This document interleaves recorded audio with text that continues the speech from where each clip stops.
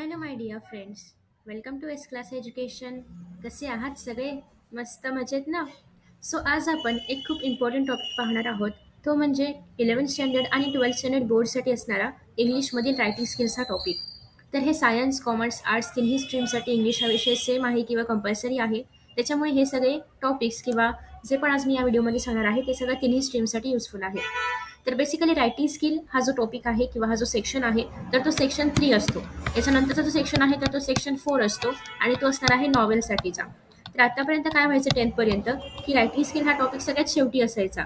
But आता असं नाहीये. रायटिंग स्किल हा थर्ड सेक्शनमध्ये येणारा टॉपिक आहे आणि त्याच्यानंतर अजून एक आहे ते म्हणजे नॉवेल. सो तुम्हाला कधी कधी असं होऊ शकतं की सवयीप्रमाणे आपण रायटिंग स्किलसाठी अर्थात खूप वेळ जातो. मग त्याच्यानंतर मे बी नॉवेलचा टॉपिक हा सुटू शकतो. सो त्याच्यामुळे तुम्ही नॉवेलकडे पण लक्ष द्यायचं आहे किंवा तुम्ही नॉवेल आधी लिहू शकता आणि मग रायटिंग स्किलकडे सुद्धा येऊ शकता. ओके. सो फक्त तुम्हाला पूर्ण आहे तो सेक्शन आधी कंप्लीट करायचे. असं नाही की एक प्रश्न नॉवेल आणि मध्येच एक प्रश्न रायटिंग स्किल असं तुम्ही नाही करू शकत. Okay. So basically writing skill हा टॉपिक 16 मार्क्ससाठी आहे. सेक्शन 3 मध्ये क्वेश्चन नंबर 4 रायटिंग स्किल हा टॉपिक असतो. याच्यामध्ये एकूण 4 सब क्वेश्चन्स आहेत. Like question number 4A, B, C आणि D. ओके. सो बेसिकली याच्यामध्ये एकूण तुम्हाला 12 टॉपिक्स असतात आणि त्यापैकी तुम्हाला कोणतेही 4 सॉल्व्ह करायचे असतात.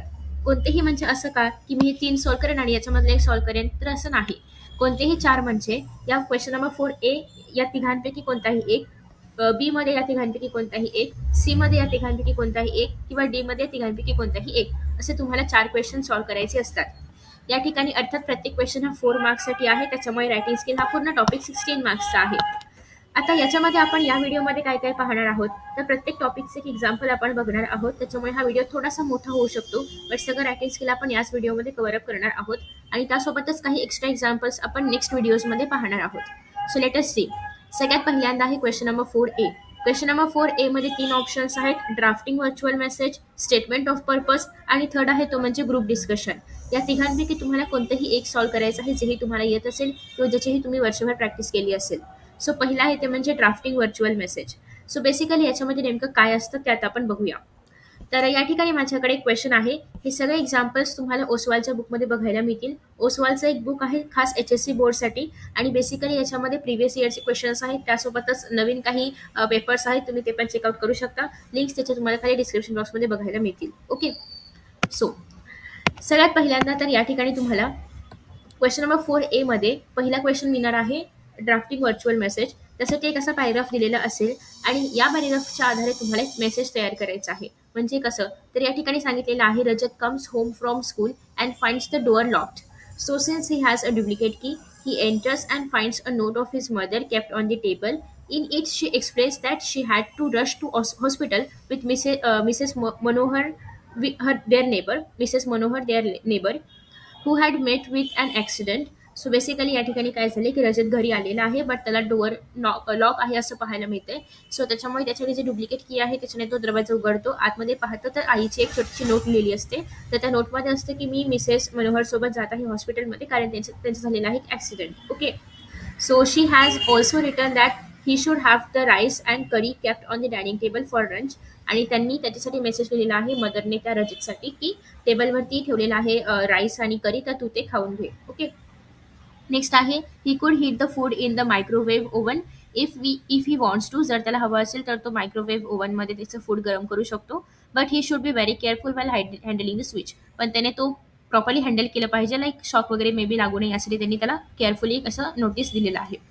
सो बेसिकली मग याच्यामध्ये काय लिहायचं असतं व्हर्च्युअल मेसेजमध्ये तर हे सगळं जे आहे की तो घरी आला वगैरे जी डुप्लिकेट की होती हे त्याला पण माहिती आहे. त्याला आईने काय सांगण्याचा प्रयत्न केलाय हे आपण त्या नोटमध्ये लिहिणार आहोत. हे कसं ओळखायचं तर या ठिकाणी आपल्याला सांगितलेलं असतं क्लिअरली की कोणीतरी नोट लिहिलेली आहे किंवा कोणीतरी मेसेज लिहिलेला आहे किंवा कोणीतरी मेसेज द्यायचा आहे. सो तो जो काही मेसेज असेल तोच फक्त आपल्याला ओळखायचा आहे, बाकीचाही आपण नाही लिहित. Okay.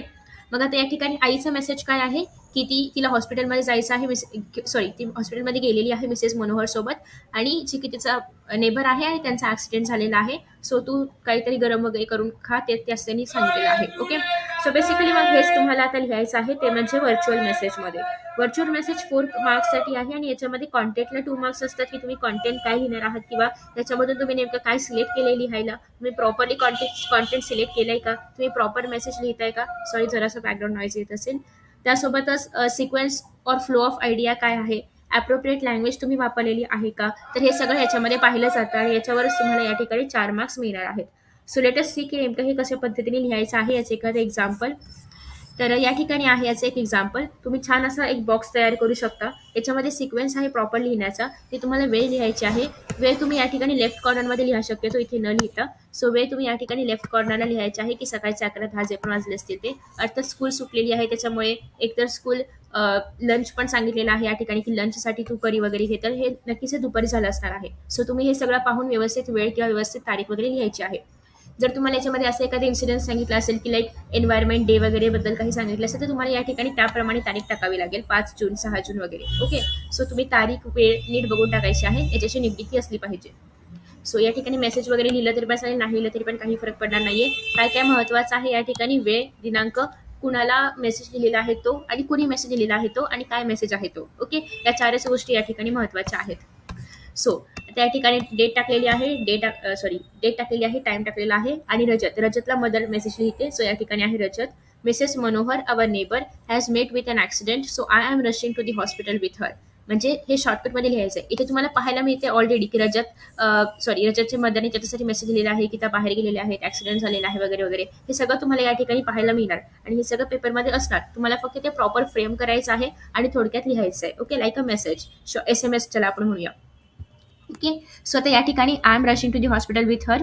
I have kept rice and curry on the dining table for you for your lunch. Use our microwave oven to heat the food if you want and be very careful while handling the switch. Your mother. Simple झालं, एवढंच तुम्हाला लिहायचं असतं आणि एवढ्याला तुम्हाला 4 marks मिळतात. So त्याच्यामुळे हे सगळे गोष्टी लक्षात ठेवणं खूप गरजेचं आहे. वेळ नसेल, तारीख नसेल तर या ठिकाणी आरामात मार्क्स जातात. त्यासोबतच या ठिकाणी मे बी एखादी ग्रॅमॅटिक मिस्टेक झाली असेल तर हाफ किंवा 1 मार्क्स सुद्धा जाऊ शकतो. सो याच्यामध्ये अर्थात तुम्हाला फुल मार्क्स पण तुम्ही 3.5 मार्क्स पण तुम्ही स्कोर करू शकता. 3.5 चे परत 4च होतात. सो ते कसं करू शकता, तर या ठिकाणी तुम्हाला प्रॉपरली लँग्वेज प्रॉपर यूज करायची आहे. जे पण पंक्च्युएशन मार्क्स असेल ते प्रॉपर यूज करायचे आहेत. इथे प्रॉपर नेम टाकलं पाहिजे, रजत मदर जे पण असेल ते, ज्याला पण आपण मेसेज देतोय आणि ज्याने मेसेज दिलेला आहे त्याचं नाव खाली. त्यासोबतच प्रॉपर टायमिंग असलं पाहिजे आणि प्रॉपर डेट वगैरे टाकलेली असली पाहिजे. आणि जो काही मेसेज आहे तो थोडक्यात असला पाहिजे, खूप जास्त लांबड नाही लावायची आहे. आणि आहे असं कॉपी अजिबात नाही करायचं, तो तुम्हाला स्वतःला फ्रेम करून लिहायचा असा मेसेज आहे. कारण आहे असं कॉपी करायचं असेल तर मला 4 मार्क्स दिलेच नसते. ओके, सो तुम्हाला त्याला स्वतःच्या लँग्वेजमध्ये थोडंसं फ्रेम करायचं आहे आणि मनाचं अजिबात काही याच्यामध्ये ऍड करायचं नसतं. जे सांगितलंय तोच आणि तोच मेसेज तुम्हाला याच्यामध्ये लिहायचा आहे. ओके, सो हे असणार आहे 4 मार्क्ससाठी. अगेन कॉन्टेक्टसाठी 2 मार्क्स असतात. फ्लो किंवा आयडिया तुम्ही कशा पद्धतीने मांडलेली आहे याला 1 मार्क्स वेटेज आहे आणि अप्रोप्रिएट लँग्वेज तुम्ही वापरली पाहिजे याला 1 मार्क्स वेटेज आहे. म्हणजे याच्यामध्ये ग्रामर विमर सगळं आलं. ओके, आता आपण पाहूया दुसरा टॉपिक. आय होप की तुम्हाला हा टॉपिक समजला असेल. तुम्हाला फक्त मेसेज आयडेंटिफाय करता आला पाहिजे की त्याच्यामध्ये मेसेज काय सांगितलंय. यासाठी मी व्हर्च्युअल मेसेजचे अजून 1-2 एक्झाम्पल्स अपलोड करणार आहे, त्याचा व्हिडिओ अपलोड करणार आहे. तुम्ही तो देखील चेकआउट करू शकता. नेक्स्ट आहे ते म्हणजे स्टेटमेंट ऑफ पर्पज. आता स्टेटमेंट ऑफ पर्पज म्हणजे काय, तर बेसिकली तुम्हाला एखादं काम करायचं आहे आणि ते तुम्ही समोरच्याला पटवून देते की मला हे काम करायचं आहे आणि मी हे काम करू शकतो. सो बेसिकली या ठिकाणी तुम्हाला मार्केटिंग स्किल वापरायचे आहेत की तुम्ही ते काम कसं करू शकता हे समोरच्याला पटवून द्यायचं आहे. मग आता यासाठी एक एक्झाम्पल आहे. हे डिपेंड्स विषयानुसार हे बदलणार आहे. सो आपण एक्झाम्पल बघूया. बेसिकली या ठिकाणी एक्झाम्पल असं आहे की you R an एव्हिड animal lover. तुम्हाला ॲनिमल्स प्रचंड आवडतात, तुम्हाला पेट्समध्ये खूप जास्त इंटरेस्ट आहे, तुम्ही पेट लवर आहात आणि तुम्हाला बायोलॉजी विषय खूप आवडतो. You wish to make a career in this field आणि तुम्हाला या फील्डमध्ये करियर करायचं आहे. The university of Cambridge offers an excellent course or programme which would boost your career. आणि कॅम्ब्रिज युनिव्हर्सिटीने खूप चांगला असा प्रोग्राम लॉन्च केलेला आहे जो की या विषयाशी निगडीत आहे. ॲनिमल्स बायोलॉजी वगैरे त्याशी निगडीत आहे आणि तुम्हाला त्याच्यामध्ये त्या कोर्समध्ये स्वतःला एनरोल करायचं आहे. तर make a statement of purpose which will help you to get admission to this university. आणि तुम्हाला असे एक स्टेटमेंट ऑफ पर्पज करायचं आहे की जेणेकरून ते लोक तुम्हाला त्या कोर्समध्ये एनरोल करून घेतील. ओके, सो तुम्हाला त्यांना सांगायचं आहे, पटवून द्यायचं आहे की मी या कोर्ससाठी योग्य आहे किंवा मला हा कोर्स करणं किती गरजेचं आहे किंवा मला हा कोर्स का करायचा आहे. बेसिकली हे तुम्हाला पटवून द्यायचं आहे. म्हणजे तुम्हाला एखादी गोष्ट का करायची आहे हे समोरच्याला तुम्ही सांगणार आहात आणि त्याच्याकडून एक पॉझिटिव्ह रिस्पॉन्स येईल असं तुम्ही इथे लिहिणार आहात. सो बेसिकली मग इथे काय सांगितलेलं आहे की I was extremely fascinated by nature and it's aspects right from my childhood. मग तुम्हाला सुरुवात अशी करायची आहे की ते काम जे पण तुम्हाला सांगितलेलं आहे स्टेटमेंट ऑफ पर्पजमध्ये जे पण तुम्हाला दिलं असेल तर ते करण्यासाठी तुम्ही किती फॅसिनेट आहात किंवा तुम्हाला ते कसं करायला आवडेल. ओके, किंवा तुम्हाला ते का करायचं आहे. सो हे सगळं याच्यामध्ये आलं पाहिजे आणि शक्यतो तुम्ही त्या कामाप्रती किती आकर्षित आहात हे वगैरे याच्यामधून दिसलं पाहिजे की तुम्हाला ते करायचंच आहे. म्हणजे basically you want to do that, you want that वगैरे वगैरे वगैरे. सो हे सगळं याच्यामध्ये आलं पाहिजे. मग त्यासाठी त्यांनी सांगितलेलं आहे की ॲनिमल लव्हरबद्दल सांगायचं आहे. सो त्याच्यामुळे सांगितलेलं आहे की लहानपणापासून मला नेचर आणि ॲनिमल्स वगैरे हे सगळे खूप आवडायचे. दिस interest just went on dipping with the growing age, आणि वाढत्या वयानुसार मला हे अजून आवडू लागलं. I love watching the TEM as well as wild animals. मला वाईल्ड ॲनिमल्स बघायला खूप आवडायचे. It has brought me very close to the subject like evolution, biology, zoology, आणि त्याच्यामुळेच मला हे सगळे विषय सुद्धा आवडायला लागले. The behavior of pet animals आणि birds fascinates me a lot. I keep on observing them for hours, आणि मला त्यांचं बिहेवियर खूप आवडतं. मी त्यांना खूप तासभर त्यांना मी ऑब्झर्व करू शकते. नेक्स्ट आहे, आणि fortunately my parents never object to it, so I could continue it. आणि पॅरेंट्स याच्यामध्ये काही विरोध नव्हता, की त्यांना असं नाही वाटायचं की हा काय प्राण्यांना बघतो किंवा हा त्याच्याशी काय बोलत असतो वगैरे, असं पॅरेंट्सला अजिबात काही वाटत नव्हतं. पॅरेंट्स खूप सपोर्टिव्ह होते. आणि त्याच्यामुळेच due to this, right from the school days, biology has bin my favourite subject, आणि त्याच्यापासून बायोलॉजी माझा फेवरेट सब्जेक्ट आहे. Initially, I was not aware of fact that there are certain courses which will help me to move further in my interest. आणि सुरुवातीला मला माहिती नव्हतं की असेही काही कोर्सेस आहेत की जे मला माझ्या इंटरेस्टमध्ये शिक्षण घ्यायला हेल्प करतील. सो बेसिकली, बट आता मला इन्फॉर्मेशन मिळालेली आहे, आता मला हे कळलेलं आहे that I have realised that the graduation course in biology concentrating on animal behaviour is best option for me. आणि हा माझ्यासाठी एक बेस्ट ऑप्शन आहे. सो माझे फादर पण वेटनरी डॉक्टर आहेत, मदर पण NGO मध्ये काम करतात. सो म्हणजे इंडिरेक्टली आपण हे सांगतोय की मला माहिती आहे की ॲनिमल्सची काळजी कशी घेतात, किंवा आय नो की मी कसं त्यांना सांभाळू शकते वगैरे, किंवा याच्यामध्ये मला करिअर का करायचं आहे, बेसिकली हे सगळं ते त्यांना पटवून देतात. सो इफ यू वॉन्ट, तुम्ही बाकीचं रीड करू शकता. आणि त्यासोबतच तुम्हाला तुम्ही त्या कामासाठी रेडी आहात हेही तुम्हाला सांगायचं आहे. सो या ठिकाणी एंडिंग अशी केलेली आहे की I am ready to work hard with my open minded disposition and dedication towards this stream, की मला याच्यामध्ये काम करायला खूप आवडेल. I hope that my application for the graduation program and research will be offered due consideration. So basically माझं हे जे अपील आहे, किंवा मी जे काही इथे मांडलेलं आहे, किंवा माझं हे जे ॲप्लिकेशन आहे ते तुम्ही कन्सिडर कराल आणि मला ॲडमिशन द्याल, अशी एक तुम्ही एक आशा खाली व्यक्त करू शकता. आय होप वगैरे म्हणून व्यक्त करू शकता. ओके. सो बेसिकली हे आहे स्टेटमेंट ऑफ पर्पज. 4 मार्क्ससाठी आहे, त्याच्यामुळे एक पूर्ण फुलस्केप आणि मागच्या काही हाफ फुलस्केप वगैरे लिहिणं पण गरजेचं आहे. सो याच्यामध्ये जर आपण व्हर्च्युअल मेसेजसोबत त्याला कम्पेअर केलं तर ते खूप लिहावं लागते. व्हर्च्युअल मेसेज एक खूप काही 4-5 ओळींमध्येच आपला संपला होता. सो जर तुम्ही अजूनही डिसाईड केलं नसेल की काय लिहायचं, तर तुम्ही व्हर्च्युअल मेसेजसोबत जाऊ शकता. तर बेसिकली तुम्हाला आहे की कळलं असेल स्टेटमेंट ऑफ पर्पजमध्ये आपण काय करतो. जे काही तुम्हाला विषय दिला असेल तो विषय, किंवा ते काम, किंवा जे पण काही सांगितलं असेल ते मला किती चांगल्या पद्धतीने करता येतं, किंवा मी किती चांगल्या पद्धतीने करू शकतो, मी त्या पर्टिक्युलर गोष्टीसाठी किती रेडी आहे, हे तुम्हाला फक्त याच्यामधून दाखवून द्यायचं आहे. आणि समोरच्याला कन्व्हिन्स करायचं आहे की मला तुम्ही याच्यामध्ये ॲडमिशन द्या, किंवा हे मला करायचं आहे वगैरे, जे पण क्वेश्चन असेल त्यानुसार. ओके. सो आता आपण पाहतोय नेक्स्ट टॉपिक, तो म्हणजे ग्रुप डिस्कशन. तर ग्रुप डिस्कशन सिंपल आहे. याच्यामध्ये तुम्हाला एक विषय दिला जातो आणि त्याच्यावर तुम्हाला डिस्कशन लिहायचं असतं. सो लेटस एक विषय आपण घेऊया, एक्झाम्पल सहित घेऊया. सो आपल्याकडे एक विषय काय आहे बघूया. तर you and your friend R talking about clean India. तुम्ही आणि तुमचे मित्र क्लीन इंडियाबद्दल बोलत आहात, आणि तुम्हाला याच्यावरती ग्रुप डिस्कशन लिहायचं आहे. ॲटलिस्ट 4 to 5 व्ह्यूज या ठिकाणी डायलॉगच्या फॉर्ममध्ये असले पाहिजेत. बेसिकली तुम्हाला ते डायलॉग रायटिंग करायचं आहे, जे की तुम्हाला 10th स्टँडर्डला ऑलरेडी होतं. सो हा विषय तुम्हाला ओळखीचा असेल, जुना आहे थोडासा, म्हणजे तुम्ही आधीपासून याच्यावरती काम करत आहात. सो स्टेटमेंट ऑफ पर्पज जरासं नवीन आहे, सो त्याच्यामुळे तुम्ही हा देखील प्रेफर करू शकता, group discussion. So group discussion about clean India. सगळ्यात पहिल्यांदा तर तुम्हाला जो काही विषय दिला असेल त्याच्यावरती तुम्ही आधी थोडक्यात एक विचार करायचा आहे की याच्यावरती काय प्रश्न विचारले जाऊ शकतात. लाईक फॉर एक्झाम्पल, तुम्ही तुमच्या फ्रेंड्समध्ये हा विषय डिस्कस करायला घेतलात, तर तुम्ही त्याच्यावरती तुम्हाला काय काय प्रश्न एक्सपेक्टेड आहेत, की याच्यावरती कोण कोण काय काय विचारेल, किंवा याच्यावरती तुम्ही उत्तर कशी द्याल वगैरे. सो हे तुम्हाला एक थोडक्यात एक आयडिया असली पाहिजे.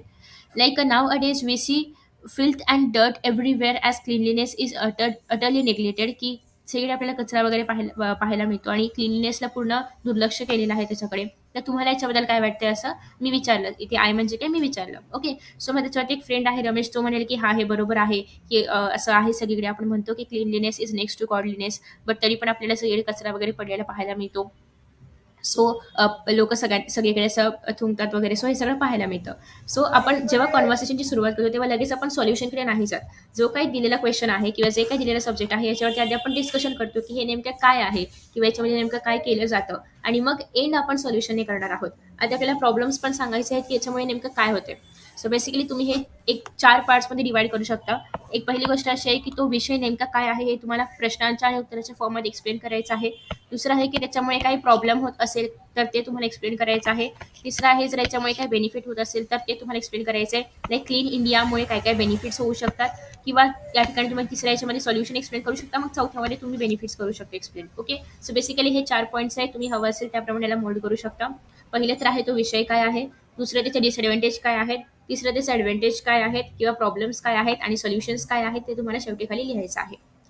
सो आता मग क्लीन इंडिया बद्दल सगळ्यात पहिल्यांदा तर हे सांगितलं की क्लीन इंडिया का गरजेचं आहे किंवा नेमका काय विषय काय आहे ते, की गार्बेज वगैरे आहे तर लोक असंच करतात, असं टाकतात वगैरे वगैरे वगैरे.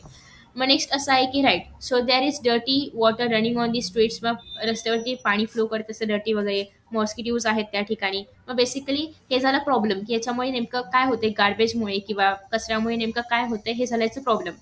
मग आता नेक्स्ट काहीतरी सोल्युशन पाहिजे, कारण आपल्याला फक्त निगेटिव्ह वेमध्ये नाही जायचं, आपल्याला त्यासाठी सोल्युशन पण फाइंड आउट करायचं आहे.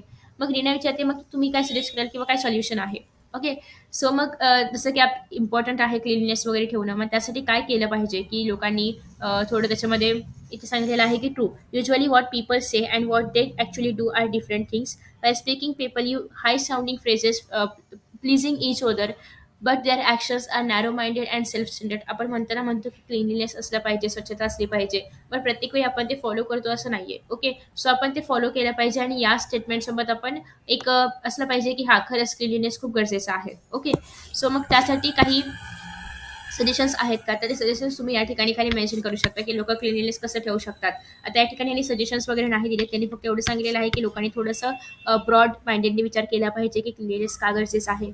म्हणजे असं नाही पाहिजे की मी एकटा का कचरा साफ करू किंवा मी एकटंच का कचरा उचलू वगैरे, सगळे लोक तर कचरा करतात. सो हा जो एक नॅरो माइंडसेट आहे, याच्याऐवजी की सगळ्यांनी हळूहळू आपण जर कचरा उचलला आपल्या घरासमोर जरी, तरी पण स्वच्छता आरामात होऊ शकते. सो हा एक ब्रॉड माइंडसेट आपला असला पाहिजे. सो बेसिकली हेच या ठिकाणी सांगण्याचा प्रयत्न केलेला आहे. तुम्ही याच्यामध्ये अजून लिहू शकता की लाईक मग कचराची विल्हेवाट लावावी यासाठी काय केलं जाऊ शकतं, लाईक कुठे सिवेज वॉटर फ्लो होत असेल तर त्याचं काय केलं जाऊ शकतं, हे पण तुम्ही याच्यामध्ये ऍड करू शकता. याच्यामध्ये तुम्ही अजून थोडंसं मोठं करू शकता, हे आहे मोठं बऱ्यापैकी, बट तुम्ही अजून याच्यामध्ये थोडेसे पॉईंट्स ऍड करा आणि ॲटलिस्ट हे एक पान आणि मागचं पान थोडंसं भरलं पाहिजे, जेणेकरून 4 गुणांसाठी थोडंसं जास्त दिसलं पाहिजे. म्हणजे उगच मोठं नाही करायचं, लांबड नाही लावायचं, आपल्याला ॲक्च्युअल पॉईंट्स लिहायचे आहेत, ते थोडंसं मोठं लिहा जेणेकरून 4 गुणांच्या ह्याच्यासाठी ते असलं पाहिजे प्रॉपरली. ओके, सो हा झाला आपला first question number 4A complete या ठिकाणी. आता आपण पाहणार आहोत नेक्स्ट आहे question number 4B, that is report writing, email किंवा इंटरव्ह्यू. अगेन या तिघांपैकी तुम्हाला कोणतंही एक लिहायचं आहे. सो क्वेश्चन नंबर 4B मधील आता आपण रिपोर्ट रायटिंग बघणार आहोत. So let us C. सगळ्यात पहिल्यांदा आपण विषय काय आहे ते बघूया. अच्छा, आधी ईमेल दिलेला आहे, आधी आपण ईमेल बघूया. नो प्रॉब्लेम, सिक्वेन्स कसाही असू शकतो, पण ते 3 मात्र त्याच क्वेश्चनमध्ये असणार आहेत. आधी ईमेल असेल किंवा आधी रिपोर्ट असेल, वॉट एव्हर. सो तुम्हाला कोणतंही एक सॉल्व्ह करायचं आहे. तर या ठिकाणी क्वेश्चन आहे की you leave at Gautam Nagar Aurangabad, there is no good bus service, right N email to director Aurangabad city transport corporation to solve this problem. So तुम्ही औरंगाबादमध्ये राहताय, तिथे बसची सर्व्हिस एवढी चांगली नाहीये.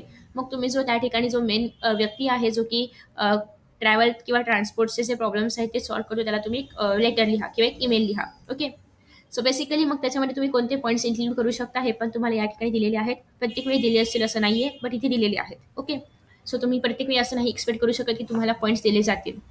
सो जस्ट फॉर ते एक प्रॅक्टिस आहे म्हणून दिलेले आहेत की buses to not play regularly, की बस रेग्युलरली नाही येत. नेक्स्ट आहे की working people students gate delayed, त्याच्यामुळे लोकांना कामावरती जायला किंवा मुलांना शाळेमध्ये जायला वेळ लागतोय किंवा उशीर होतोय. नेक्स्ट आहे buses come late or R over crowded, आणि काही बसेस तर खूप लेट येतात किंवा त्याच्यामध्ये खूप जास्त गर्दी असते.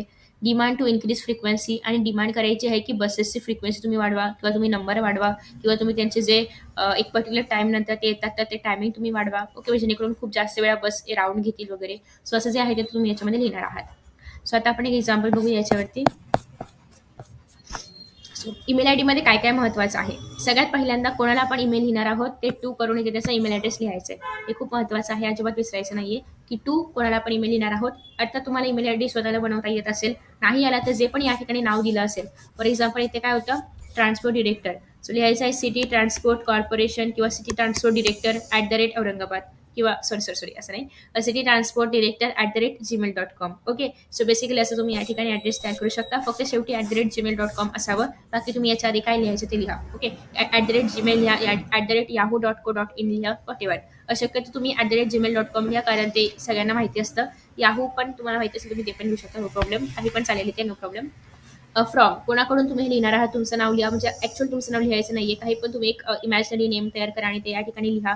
लाईक समीक्षा 9145 जे पण असेल ते @gmail.com. ओके, नेक्स्ट आहे सब्जेक्ट लिहायचा आहे. सब्जेक्ट काय आहे, काय प्रॉब्लेम सांगितलेला आहे या ठिकाणी, की बसेसचा प्रॉब्लेम आहे किंवा ट्रान्सपोर्टेशनचा प्रॉब्लेम आहे. सो या ठिकाणी लिहिलं आहे problem of transportation in Gautam Nagar Aurangabad. So आता सर याच्यामध्ये तुम्हाला कुठेही पॅरेग्राफ शक्यतो नाही पाडायचं आहे. एकाच लाईनला म्हणजे लेफ्ट साईडला धरून सगळं काही लिहायचं आहे आणि हे सगळं लेफ्टला लिहायचं आहे, राईटला अजिबात लिहायचं नाहीये. Okay. So, sir, I would like to draw your attention to the problem of transportation in Gautam Nagar. There is very poor transport service available between this area and other parts of the city. A large number of people work everywhere in the city and suffer a lot due to the inadequate frequency of buses. So पहिल्या पॅरेग्राफमध्ये तुम्हाला जे काही विषय दिला आहे त्या विषयी तो जर प्रॉब्लेम असेल तर प्रॉब्लेम लिहायचा आहे. तो विषय जर काही चांगला असेल म्हणजे तुम्हाला कोणाला कॉंग्रॅच्युलेट करायचं आहे किंवा कोणीतरी चांगलं काम केलं म्हणून तुम्ही त्याला काहीतरी चांगलं बेस्ट विशेष देणार आहात वगैरे, किंवा तुम्ही कॅज्युअल लेटर लिहिताय असंच तुमच्या फ्रेंडला तुम्ही काल काय केलं वगैरे हे सांगायला, तर तुम्ही जे पण काही विषय असेल त्या विषयाला अनुसरून सगळ्यात पहिला पॅरेग्राफ असला पाहिजे. ओके. आफ्टर दॅट नेक्स्ट आहे all the residents R tried of these problems as the working people are reaching late to their offices and children cannot reach their schools on time. Again second ह्याच्यामध्ये पण यांनी अजूनही प्रॉब्लेमच continue केलाय. So तुम्ही तसंही करू शकता किंवा तुम्ही सेकंड ह्याच्यामध्ये बेसिकली त्याच्यावरती तुमचं सोल्युशन काय आहे किंवा तुम्हाला काय वाटते त्यांनी काय केलं पाहिजे ट्रान्सपोर्ट प्रॉपर व्हावं यासाठी, तर ते तुम्ही मेन्शन करू शकता. डिपेंड्स अपॉन की तुमचा पॅरेग्राफ केवढा मोठा आहे. आता याच्यामध्ये ह्यांनी खूप छोटे छोटे पॅरेग्राफ्स तयार केलेले आहेत, लाईक 4 ते 5 ओळींचे. तुम्ही मोठा पॅरेग्राफ सुद्धा तयार करू शकता. आता पॅरेग्राफ्स मोठे असतील तर तुम्हाला त्याच्यामध्ये तेवढं लिहिता येईल की लाईक प्रॉब्लेम तुम्हाला प्रॉपर एक्सप्लेन करता येईल त्या एका पॅरेग्राफमध्ये. दुसऱ्या पॅरेग्राफमध्ये तुम्हाला काय वाटतं त्यांनी काय केलं पाहिजे, त्या कॉर्पोरेशनने काय केलं पाहिजे ते तुम्ही सेकंड याच्यामध्ये एक्सप्लेन करा. आणि थर्ड याच्यामध्ये मग तुमच्या काय अपेक्षा आहेत की हे असं प्रॉपरली होईल. सो आय होप की हे सगळं प्रॉब्लेम सॉल्व्ह होईल वगैरे वगैरे जे असेल ते. ओके. सो थर्ड याच्यामध्ये हे सांगितलेलं आहे की I request you to kindly look in to the matter without delay. There is a need of increasing number of buses on this route and there frequency should also be increase. Thanking you regards A B ragi. Okay. So basically या ठिकाणी काय केलेलं आहे, first आणि second पॅरेग्राफमध्ये पूर्ण problem explain केलाय आणि थर्डमध्ये solution केलंय. तुम्ही असं पण करू शकता किंवा फर्स्ट याच्यामध्ये पूर्ण प्रॉब्लेम, सेकंड याच्यामध्ये सोल्युशन आणि थर्ड याच्यामध्ये आय होप की असं होईल आणि मग थँक्यू. ओके. सो असंही करू शकता. तर बेसिकली हे थोडंसं छोटंसं लेटर आहे, म्हणजे थोडक्यात उरकले. तुम्ही थोडं अजून याला इन्क्रीज करा, मोठं करा अजून, कारण तुम्हाला 4 गुणांसाठी ॲज आय ऑलरेडी टोल्ड की पूर्ण एक पेज आणि थोडंसं मागचं पान थोडंसं भरलं पाहिजे. ओके. थोडंसं म्हणजे अगदी पूर्ण नाही, लाईक हाफपर्यंत वगैरे भरलं पाहिजे. सो उगाच भरायचं म्हणून भरायचं नाहीये, पुन्हा एकदा तेच रिपीट करते. ॲक्च्युअली त्याच्यामध्ये तेच पॉईंट्स असले पाहिजेत, कारण उगाचही तुम्ही लिहिलात तर त्याच्यामध्ये ग्रॅमॅटिकल मिस्टेक्स होऊ शकतात. प्लस ते समोरच्याला वाचायला पण वेळ लागेल आणि त्याला ते जर आवडलं नाही, तुम्ही उगाच ताणलंय त्याला, तर तो तुमचे मार्क्स त्या ठिकाणीच कापेल. सो बेसिकली ते इंटरेस्टिंग पण वाटलं पाहिजे वाचताना आणि पूर्ण वाचलं गेलं पाहिजे. ओके. सो आणि शेवटी तुम्हाला थँकिंग यू रिगार्ड्स जे पण असेल ते तुम्हाला रिगार्ड्स या ठिकाणी वापरायचे आहेत. युअर्स जे पण असेल ते ए बी रागी वगैरे तुमचं जे काही नाव तुम्ही ते मेन्शन केलं असेल @emailमध्ये, तर तेच तुम्हाला या ठिकाणी शक्यतो वापरा. ओके. सो बेसिकली याच्यामध्ये काय काय पॉईंट्स लक्षात ठेवायचे आहेत. पहिलं तर टू, फ्रॉम आणि सब्जेक्ट हे असलंच पाहिजे. मग सर, मॅम, रिस्पेक्टेड वगैरे जे असेल ते. मग तुम्हाला तुमचं लेटर लिहायचं आहे, ईमेल लिहायचं आहे आणि ईमेल संपल्यानंतर पण थँकिंग यू रिगार्ड्स आणि जे पण असेल ते. ओके. सो हे सगळं तुम्हाला लेफ्टलाच लिहायचं आहे.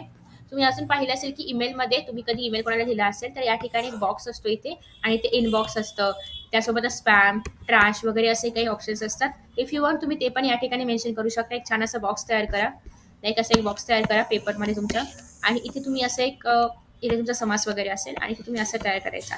ओके. आणि तेव्हा तुम्ही जस्ट लाईक ईमेल ज्याप्रमाणे फॉर्मॅट असतो की ते इनबॉक्स आहे, ट्रॅश आहे, स्पॅम आहे. ओके. सो तुम्ही या ठिकाणी जस्ट मेन्शन करा आणि इथे तुमचा ईमेल लिहायला घ्या, असं पण तुम्ही करू शकता. ओके. आफ्टर दॅट आपण रिपोर्ट रायटिंग आपण ईमेल पाहिलेला आहे, आता आपण पाहतोय रिपोर्ट रायटिंग. ओके.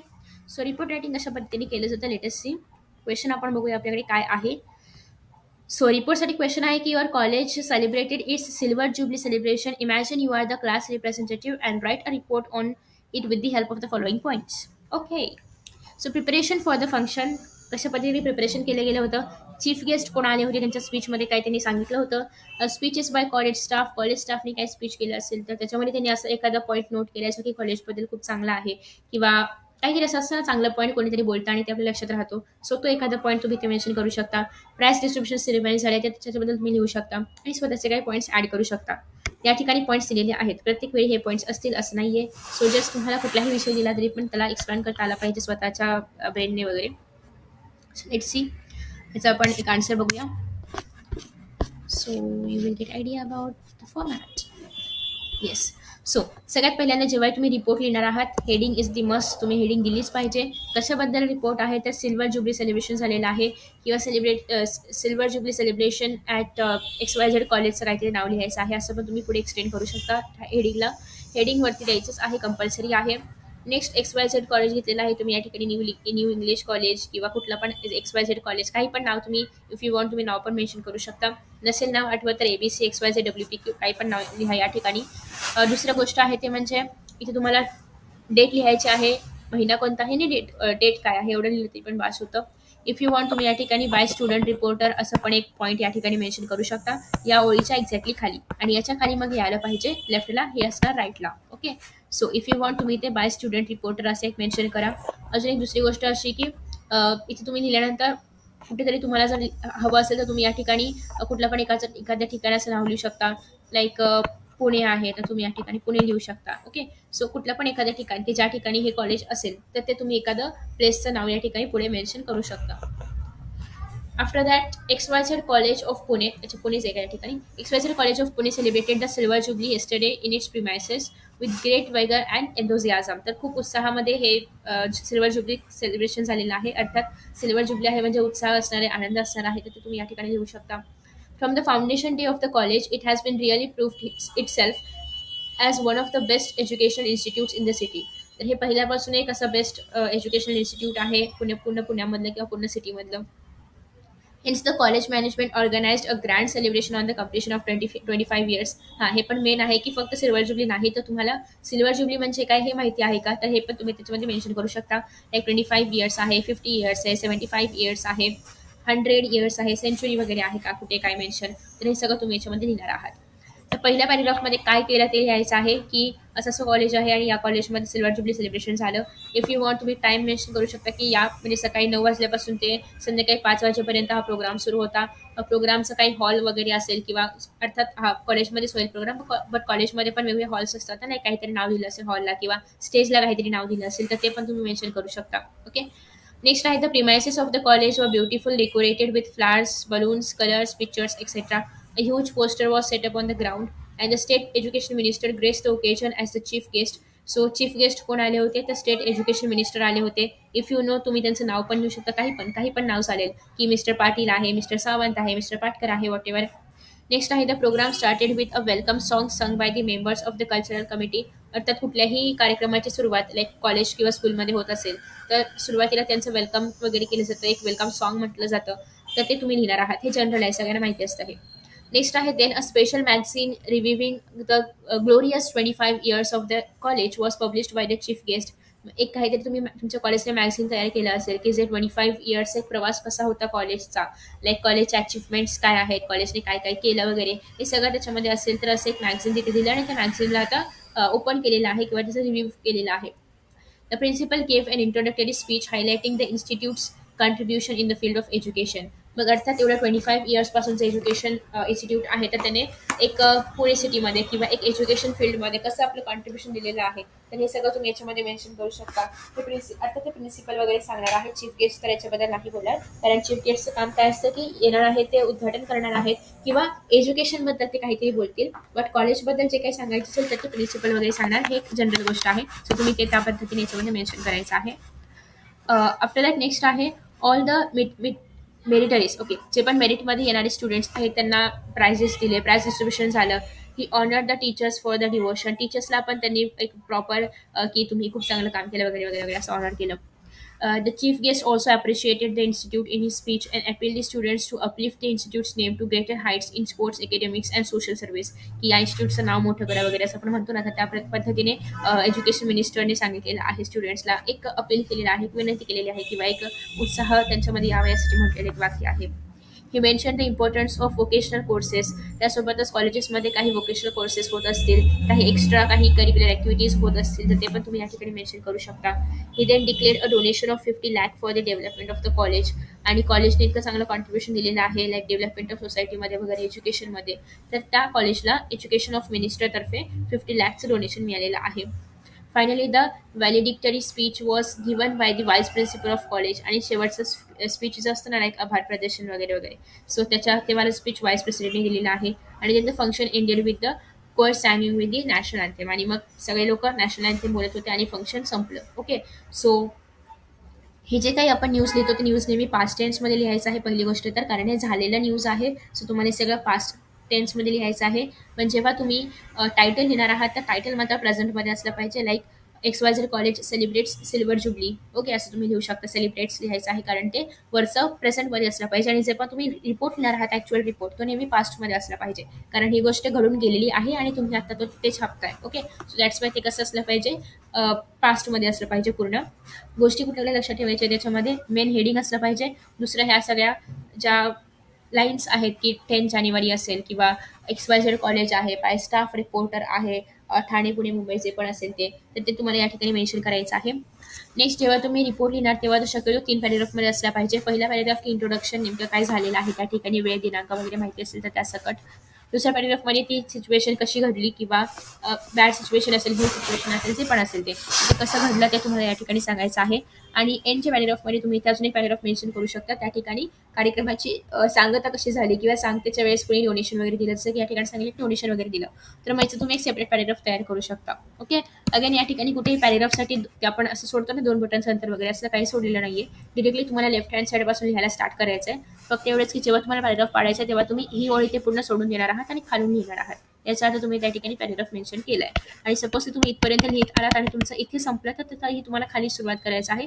किंवा इफ यू वॉन्ट तुम्ही एक ओळ सोडून करू शकता मेन्शन, पण नाही केली तरी पण नो प्रॉब्लेम. ओके. मग तुम्हाला असं काही पॅरेग्राफ वगैरे पाडलाच पाहिजे असं काही कंपल्शन नाहीये, पण पाडा शक्यतो, कारण त्यानुसार पण मार्क्स डिसाईड होतात. सो हे झालं तुमचं रिपोर्टबद्दल.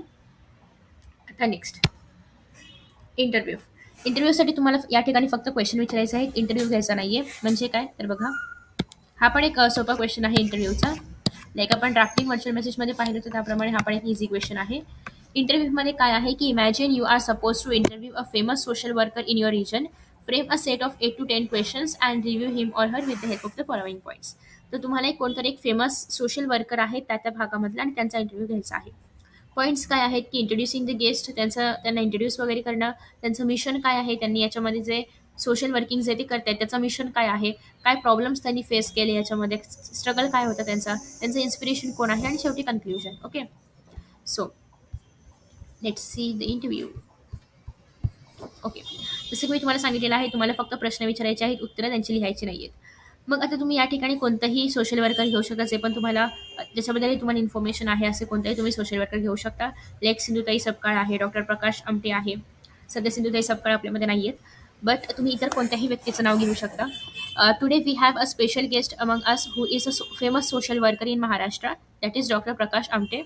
सो त्यांना आपण जे क्वेश्चन्स विचारणार आहोत ते तुम्हाला या ठिकाणी लिहायचे आहेत. शक्यतो 7 ते 8 क्वेश्चन्स असले पाहिजेत. 8 पर्यंत तर असले पाहिजेतच. 8 से 9 करा, पण 8 पेक्षा कमी येऊ नका, कारण 4 मार्क्ससाठीचा क्वेश्चन आहे. सो ॲटलिस्ट प्रत्येक क्वेश्चनला हाफ मार्क तरी त्यांना देता आला पाहिजे.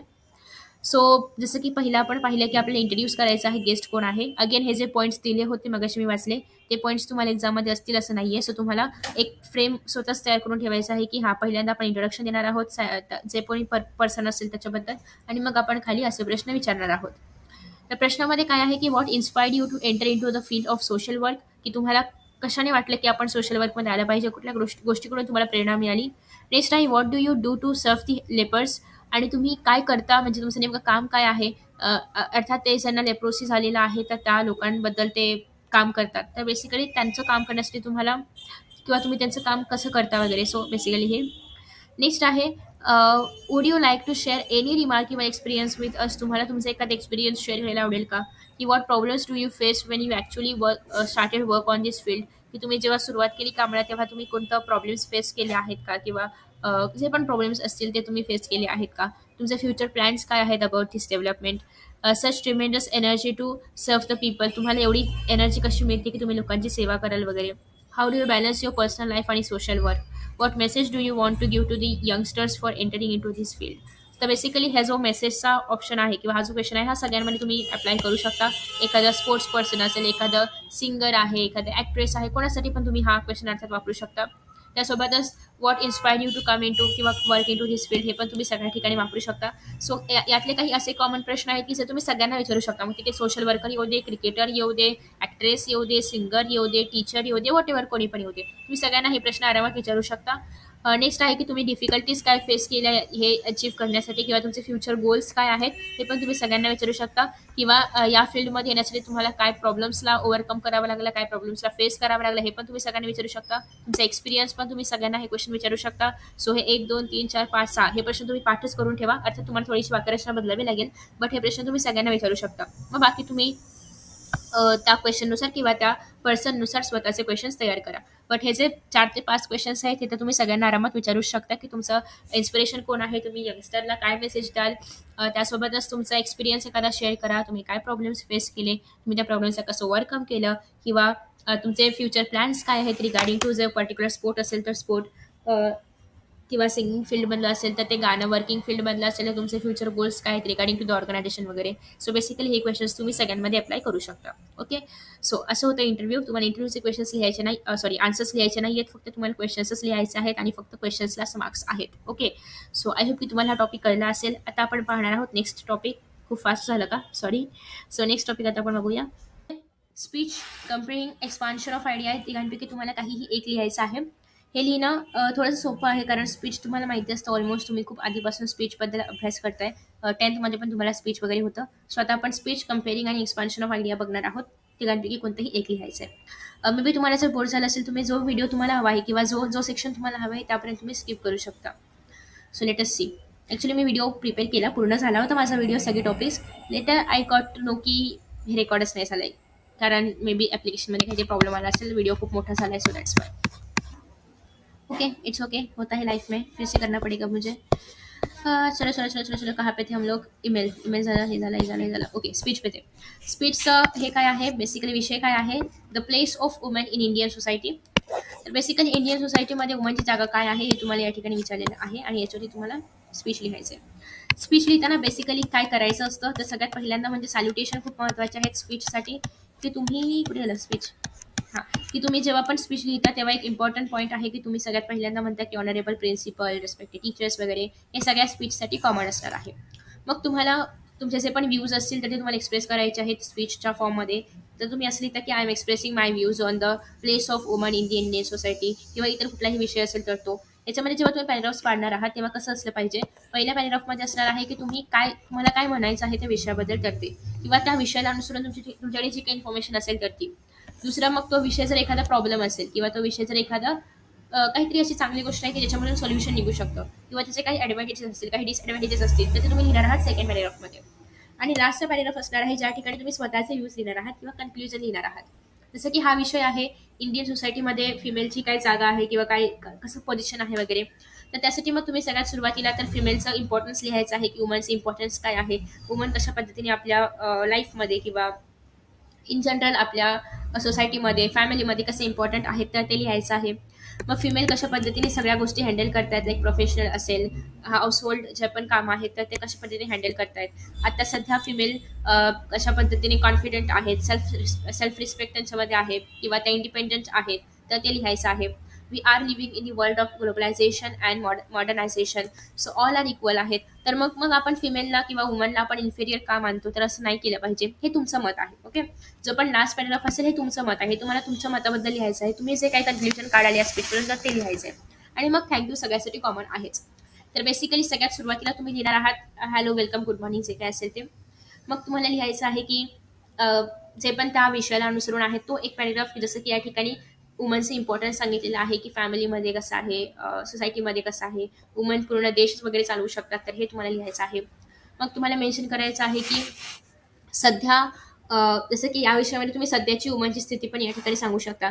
जर हाच विषय एखादा प्रॉब्लेम असता तर तुम्ही त्याच्यासाठी सोल्युशन सजेस्ट केलं असतं, किंवा हा विषय एखादा चांगला विषय असतो तुम्ही त्याचे ॲडव्हान्टेजेस मेन्शन केले असते. ओके, नेक्स्ट आहे मग तुम्ही कन्क्लूड करणार आहात की वुमेनला एक आपण प्रॉपर स्थान देणं गरजेचं आहे, दे आर सुपिरियर आहेत ते वगैरे, हे तुम्ही मेन्शन करणार आहात. आणि मग thank you. Okay, so if you want तुम्ही रीड करू शकता स्पीच.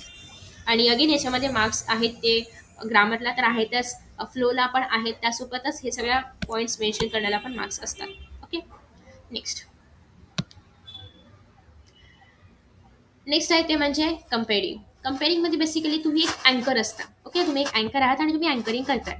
मग तुम्ही एक्झाम्पल्स घेऊया आपण एक. एक्झाम्पल असं आहे या ठिकाणी की इंडिपेंडन्स डे आहे आणि इंडिपेंडन्स डेला तुम्ही अँकरिंग करताय basically. Okay, so imagine that you R compare of the म्हणजे तुम्ही एक अँकर आहात इंडिपेंडन्स डे फंक्शनचे तुमच्या कॉलेजमध्ये, तर तुम्हाला एक स्क्रिप्ट लिहायची आहे.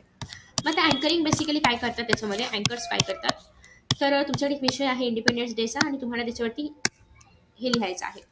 तर सगळ्यात पहिल्यांदा तर इंट्रोडक्शन, अर्थात कुठलाही विषय असू दे किंवा कुठलाही फंक्शन प्रोग्राम जे पण असेल आपण त्याच्यामध्ये इंट्रोडक्शन देतो. सो मग इंट्रोडक्शनला सुरुवातीला सांगायचं आहे, अर्थात गुड मॉर्निंग वगैरे सगळं इथे असणार आहेच. गुड मॉर्निंग एव्हरीवन, जे पण प्रेझेंट आहे त्यांना I welcome you all for the independence day function. आणि मग सुरुवात करायचं आहे जो पण आपला विषय असेल त्या विषयाला अनुसरून. मग आता इंडिपेंडन्स डे आहे तर या ठिकाणी 73rd सांगितले, पण आता आपलं 75th इंडिपेंडन्स डे पण झालेला आहे. तर 75th इंडिपेंडन्स डे आहे. मग आपण हे तर सगळ्यांना माहिती आहे की 1947 आपल्याला ब्रिटिशांकडून स्वातंत्र्य मिळालं, आपण मिळवून घेतलं. ओके, सो ते आपण या ठिकाणी लिहिणार आहोत. नेक्स्ट आहे की मग या दिवशी आपण त्या सगळ्या फ्रीडम फायटर्सला किंवा त्या सगळ्या लोकांना लक्षात ठेवलं पाहिजे किंवा त्यांचं आठवण काढली पाहिजे, त्यांना आपण एक रिस्पेक्ट दिला पाहिजे. तर त्यासाठी तुम्ही सगळ्यांनी एक ग्रेट राऊंड ऑफ अप्लॉज द्या वगैरे असं आपण इथे सांगणार आहोत. हे झालं सगळं अँकरचं बोलणं. मग आता अर्थात इंडिपेंडन्स डे आहे, फ्लॅग होस्टिंग केलं पाहिजे. मग अँकर काय करणार आहे, thank you, I would now request our respected principal sir to do honour of hosting the try colour. मग आपण सांगणार आहोत की फ्लॅग होस्टिंग आता करायचं आहे, आपण प्रिन्सिपल सरांना रिक्वेस्ट करणार आहोत. किंवा या ठिकाणी तुम्ही प्रिन्सिपल सरांऐवजी एखाद्या चीफ गेस्टचं पण नाव लिहू शकता इफ यू वॉन्ट. नेक्स्ट आहे मग तुम्ही अर्थात नॅशनल अँथेम होणार आहे फ्लॅग होस्टिंग केल्यानंतर. तर मग कॉलेज म्युझिक टीमला रिक्वेस्ट करत आहे की त्यांनी नॅशनल अँथेम सुरू करावं. ओके, नेक्स्ट आहे मग प्लेज. प्लेज तुम्हाला या ठिकाणी लिहायची नाहीये, त्यानंतर तुम्हाला या ठिकाणी नॅशनल अँथेम पण नाही लिहायचंय, कारण आपण जेव्हा अँकरिंग करतो तेव्हा आपण फक्त लाईक तुम्ही हे बोला किंवा काय रिक्वेस्ट असेल तर ती आपण करतो. बाकीचे जे मधल्या पॅचेस आहेत प्लेज बोलणं वगैरे हे सगळं सगळे लोक करत असतात. सो ते आपल्याला नाही सांगायचे, आपल्याला फक्त एक कार्यक्रमाची एक स्क्रिप्ट तयार करायची की असा कार्यक्रम होणार आहे. मग प्लेज हे नॅशनल अँथेम झाल्यानंतर मग प्लेज आहे, तर thank you please remain standing for the pledge. Pledge झाली. मग त्याच्यानंतर प्रिन्सिपलचं स्पीच असेल, कोणी चीफ गेस्ट आले असतील तर त्यांचं स्पीच असेल. तर या ठिकाणी यांच्यामध्ये फक्त प्रिन्सिपल आहेत, सो आपण प्रिन्सिपलचं स्पीच घेऊया. Thank you please be seated. सगळ्यांनी बसून राहा आता. Our respected principal will now address the audience. मग आता आपले जे प्रिन्सिपल आहेत तर ते स्टुडंट्सला मार्गदर्शन करतील. ओके, नेक्स्ट आहे मग या ठिकाणी सॉन्ग वगैरे म्हटलं जाईल, मोटिवेटिंग सॉन्ग म्हणजे सरांनी मोटिवेट केल्यानंतर सॉंग्स वगैरे म्हटले जातील, काही प्रोग्राम्स असतील तर ते होतील. आणि मग वोट ऑफ थँक्स म्हणजे काय, आता आभार प्रदर्शन करायचं आहे. सो मग जो कोणी आभार प्रदर्शन करणार असेल त्याला आता आपण इन्व्हाइट करूया किंवा त्याला आपण आता बोलवूया. Okay, so I thank you all for the participation in today's programme. Our cultural secretary Anmol Gupte will now give the vote of thanks. माझं ते आभार प्रदर्शन करतील. ओके, सो बेसिकली याच्यामध्ये तुम्हाला काय करायचं आहे, तर तुम्हाला यू आर दी अँकर आणि तुम्ही त्याच्यानुसार त्या दृष्टिकोनातून सगळं लिहिणार आहात. तर बेसिकली तुम्हाला सगळ्यात पहिल्यांदा तर इंट्रोडक्शन द्यायचं आहे त्या फंक्शनबद्दल. मग फंक्शनला सुरुवात झाल्यानंतर कशी सुरुवात होईल, दुसरं एखादं गेट टुगेदर किंवा फेअरवेल वगैरे असतं तर या ठिकाणी नॅशनल अँथेम आपण अर्थात नाही बोलत, मग आपण काय बोललो असतो तर या ठिकाणी सॉन्ग बोललो असतो. फ्लॅग होस्टिंगच्या ऐवजी आपण त्या कार्यक्रमाचं इनॉग्रेशन वगैरे जर असेल तर ते केलं असतं. Okay, so depend upon situation तुम्हाला हे लिहायचं आहे. नेक्स्ट कंप्लेनिंग नंतर याला पण 4 मार्क्स असतात आणि हे लिहिणं तुम्हाला खूप गरजेचं आहे पॉईंट्सनुसार, जर तुम्ही हा टॉपिक निवडला असेल तर. आफ्टर दॅट नेक्स्ट आहे ते म्हणजे एक्सपान्शन ऑफ आयडिया. हे खूप चांगला टॉपिक आहे असं पण म्हणूया, कारण याच्यामध्ये तुम्हाला एक जसं की या ठिकाणी प्रोवर्ब दिलेला आहे, तर प्रोवर्ब दिलं जाईल किंवा एखादं कुठलाही इडिओम दिलं जाईल किंवा कुठलाही अशी फ्रेज दिली जाईल जी की खूप फेमस वगैरे असेल तर ती तशी फ्रेज दिली जाईल आणि मग ती तुम्हाला ते एक्सपांड करायची आहे. लाईक डोंट जज a book by its cover. आता या ठिकाणी काय सांगितलेलं आहे की पुस्तक तुम्ही फक्त कव्हरवरून चेक नाही करू शकत किंवा त्याचं ठरवू नाही शकत की हे पुस्तक चांगलं आहे की वाईट आहे. आता तुम्ही सगळ्यात पहिल्यांदा म्हणजे तुम्हाला या सगळ्याची अर्थ माहिती असले पाहिजेत. हे फक्त पुस्तकावरती आहे का, तर नाही. हे ह्युमॅनसाठी पण लागू पडतं की आपण फक्त एखाद्या व्यक्तीचं बाहेरचं रूप बघून किंवा त्याचं तिचे फिजिओलॉजी कशी आहे किंवा लाईक तो कसा दिसतो वगैरे हे बघून आपण नाही ठरवू शकत की तो माणूस कसा असेल, त्याचा स्वभाव कसा असेल वगैरे वगैरे. मग आपण कुणाकडेही फक्त जस्ट बघून त्याचे कपडे कसे आहेत, तो चालतोय कसा वगैरे हे बघून आपण तो व्यक्ती कसा असेल हे नाही डिसाईड करू शकत. ओके, सो त्यासाठी आपण आपण एक जजमेंटल असं ओपिनियन किंवा स्ट्रॉंग असं ओपिनियन नाही तयार करू शकत just by seeing the person. मग तेच या ठिकाणी सांगितलेलं आहे की हा प्रोवर्ब एक खूप चांगला असा विचार देतो. It means that we should never form any opinion about someone or something just by looking there physiology or their outer अपीरियन्स. फक्त बघून आपण कुणाबद्दलही ओपिनियन असं नाही तयार करू शकत. जसं की हे झालं याचं प्रॉपर मिनिंग, या प्रोवर्बचं या इडिओमचं प्रॉपर मिनिंग झालं. नेक्स्ट आहे की मग आता एक एक्झाम्पल द्यायचा, त्या ठिकाणी बुकच आहे प्रोवर्बमध्ये, सो आपण त्या बुकचंच एक्झाम्पल घेऊ शकतो. जर दुसरं काही असतं तर आपण दुसरं एखादं एक्झाम्पल दिलं असतं. मग त्या एक्झाम्पलनुसार तुम्हाला हे काय करायचं आहे, याच्याबद्दल इन्फॉर्मेशन लिहायची आहे की ते एक्झाम्पल वापरून तुम्ही हे तुम्हाला समोरच्याला समजावून द्यायचं आहे. ओके. जसं की जेव्हा एखादा पर्सन बुक रीड करायला घेतो तर तेव्हा तो फक्त त्याच्यामध्ये बाहेरचं कवर बघून नाही तर आतमधलं कॉन्टेंट बघून रीड करतो. लाईक माझ्याकडे फिजिक्सचं बुक आहे तर मी फक्त फिजिक्स हा शब्द बघून ते बुक नाही खरेदी करणार, तर त्याच्या आतमध्ये ज्या मला कॉन्सेप्ट हवे आहेत किंवा ज्या भाषेमध्ये मला हवे आहेत, ज्या फिजिसिस्टने लिहिलेल्या मला हव्या आहेत त्या आहेत का ते पण मी बघणार ना, फक्त कवर बघून मी बुक नाही बाय करणार. सो बेसिकली तेच या ठिकाणी सांगितलेलं आहे. बऱ्याचदा असं होतं की कवर खूप अट्रॅक्टिव्ह असतो म्हणून आपण ते बुक घेतो आणि ते बुक परत आपल्याला असं वाटतं की हे काय एवढं वर्थ इट नव्हतं वाचणं वगैरे.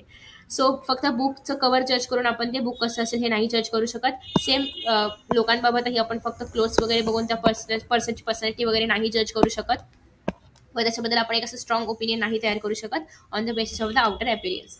तर त्याच्यामध्ये पण आपण कसं लिहिणार आहोत, सगळ्यात पहिल्यांदा तर याचं मिनिंग लिहायचं आहे या प्रोवर्बचं. दुसरी गोष्ट तुम्ही एक एक्झाम्पल देऊन ते एक्सप्लेन करणार आहात तो प्रोवर्ब. एक्झाम्पल प्रोवर्बमध्येच मेन्शन असेल तर बेस्ट आहे, नसेल तर तुम्हाला स्वतःचं एक्झाम्पल काहीतरी तयार करून घ्यावं लागेल. आफ्टर दॅट नेक्स्ट आहे मग तुम्हाला या प्रोवर्बमधून काय समजलं, तुम्ही काय कन्क्ल्युजन काढलं, ते आपण कोणालाही फक्त बघून जज नाही केलं पाहिजे, हे तुमचा ओपिनियन शेवटी आहे. ओके. सो अशा पद्धतीने आपण बघितलेलं आहे की जर एक्सपांड द थीम वगैरे आले तर कसं लिहायचं. आता नेक्स्ट आहे ते म्हणजे क्वेश्चन नंबर